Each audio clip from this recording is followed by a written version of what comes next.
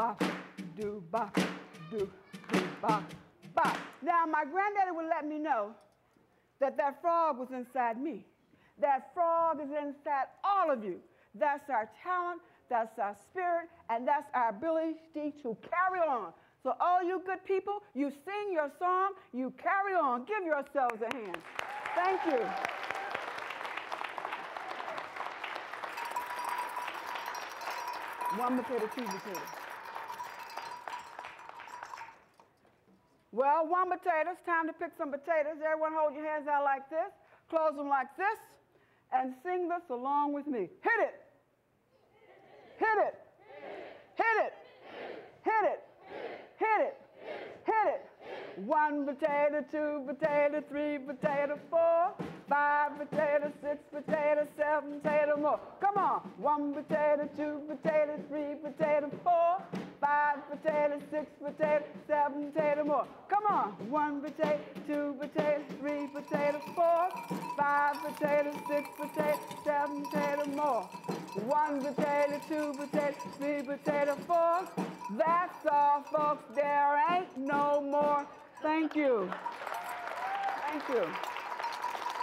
Thank you. Thank you. Was that a great performance or what? I'm still here and I've got my blues and my bebop on and just having a great time. And we've got lots of questions for Linda and Papa Ed.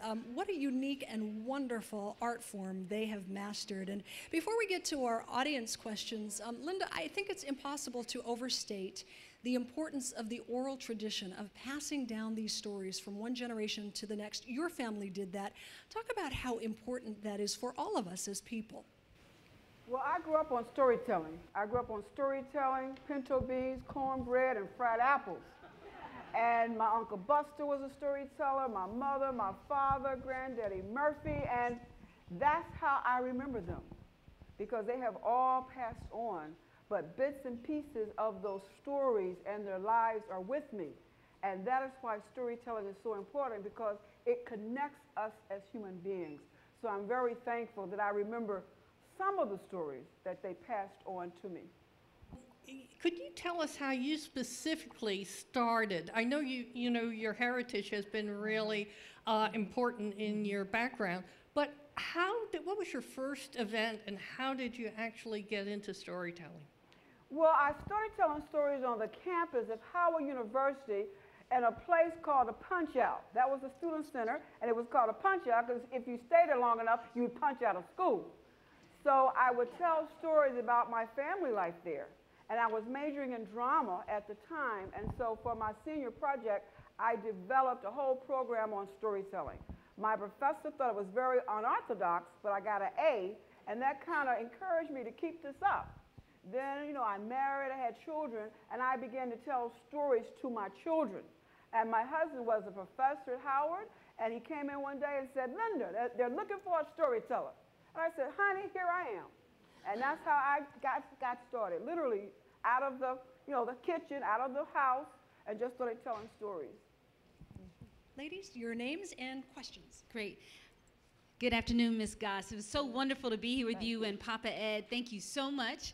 My name is Amanda Kemp, and I'm here with my friend Mary Kennedy. And we lead a Readers Theater program in Lancaster, Pennsylvania for elementary students. And I was wondering, do you ever work with elementary age kids in creating a story or performing a story? Yes. Yes, I do. I used to teach storytelling for elementary students ages K, first and second. So I love doing stories in the classroom.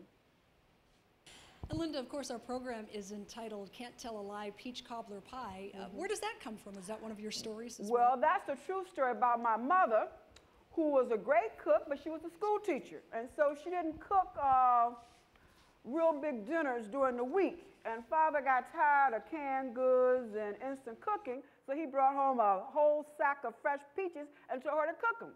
Told her to make a peach cobbler pie. She didn't do it. She hid those peaches, she got a can of peaches, and she made the best cobbler pie you ever tasted. But later that night, as we were sitting in the living room, my brother had gotten in the kitchen, he had found those peaches, and he started rolling them across the living room floor like they were baseballs. And my mother, being such a religious person, said, oh, Junior, I can't tell a lie. I used a can of peaches. But Daddy wasn't mad because that pie was so good. So that's where that comes from. Ed Stokes, we are fascinated by those instruments that you're playing, and I couldn't help but notice what an integral part music plays in storytelling. Tell us about that and why music is so important to passing down these stories. Well, one thing, I play a lot of blues. And when I trace the blues back, it goes all the way back to different parts of Africa, West Africa. And the griot, they were musicians who actually told stories. And they played various stringed instruments. So storytelling, you can take it all the way back to Africa, which you tell stories about life, you tell stories about how to act, what to do. So music and storytelling go hand in hand. how do we find out where else you would appear? Well, I'm on different websites, and I do a lot for PHC. So I'll be throughout all of Pennsylvania, and they have my schedule up. So check with them. Also check with nabsinc.org, nabsinc.org. Okay, thank you. And NABS is the National Association of Black Storytellers. Okay, great.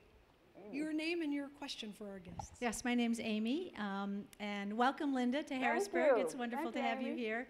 My question is, obviously there's a lot of entertainment value to storytelling, but stories also have some pretty important messages.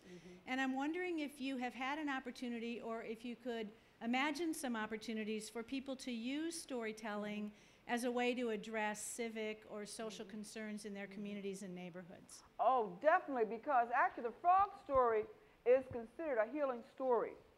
And many times it is used in the classroom. It is in many readers for 7th and 8th grade readers. And it is used for everyone to realize that you're special, you're unique, and you have a talent.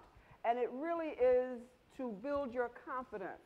So most of my stories really deal with a type of a message. Many of them are fables in that they teach us a lesson. And I think it's very important. Even a funny story can have a meaning in it. We are going to take a short break right now, and we're going to talk humanities a little bit. You know, it wasn't too long ago that PCN's Brian Lockman got together with PHC's Ann Benzel to talk about the humanities. Here they are. Ann Benzel, you are currently the chair of the Pennsylvania Humanities Council. What is the Pennsylvania Humanities Council? The Pennsylvania Humanities Council is a not-for-profit organization whose mission is to promote the humanities and cultural events throughout the state. What does that word mean, the humanities? Humanities has many different meanings to different people, but to me, my definition would be the humanities are those elements or entities that touch us in special ways in our everyday lives. For me, it's the arts, it's literature, it's history. The humanities are learning experiences that teach us a lot about who we are, where we came from, and hopefully where we're going. How does the Pennsylvania Humanities Council promote the humanities? Through programming. We have some absolutely wonderful programs that are far-reaching across the entire state. I'd love to tell you just a little bit about them. One of my personal favorites are the Commonwealth speakers, who really visit every county in Pennsylvania, telling stories, small performances. Another absolute favorite is Read All About It, and this is through the library system. It encourages not only reading, but discussing what you've read. Another great program that we offer is a grants program. We offer grants to local organizations to support their programs and also to assist in bringing our programs into the area. How often do you have these events? We are part of partnerships within the community, weekly, monthly, seasonal. It depends. Check our calendar.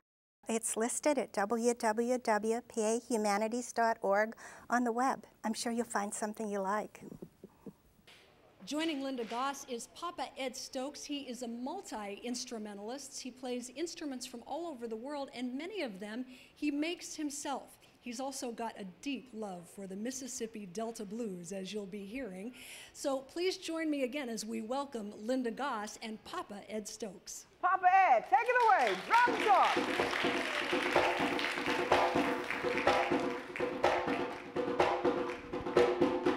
Come on, clap your hands. Clap your hands. Clap your hands. Drum talk. Clap your hands. Clap your hands. Clap your hands. Drum talk. Clap your hands. Move your feet. Feel the spirit. Feel the beat. Come on now. Clap your hands. Clap your hands. Woo! Papa Ed.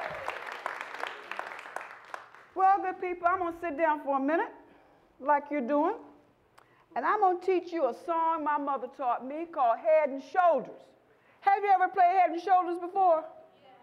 You have, haven't you? Let me see you do it. 1, 2, ready, go. Head and shoulders. Knees and